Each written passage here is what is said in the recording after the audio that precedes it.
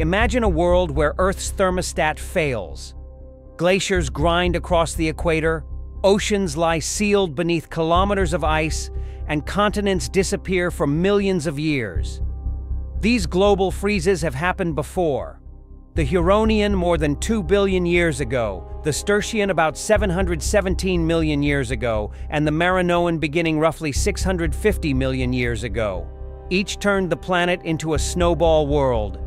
A new study shows how these catastrophes begin and why they can happen again. In computer simulations, a pulse of 10,000 petagrams of carbon released over 10,000 years set off a runaway chain reaction. Warmer oceans produced vast plankton blooms. As the blooms died, oxygen in the water collapsed. Phosphorus cycled back into the ocean instead of being buried, feeding still more blooms, driving more carbon burial, and accelerating the cooling.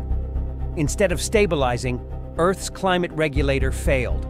Global temperatures plunged more than 6 degrees Celsius below the starting point, a fall greater than the shift between today's climate and the last ice age. The descent took less than a few 100,000 years, a blink in geological terms, and recovery stretched far longer.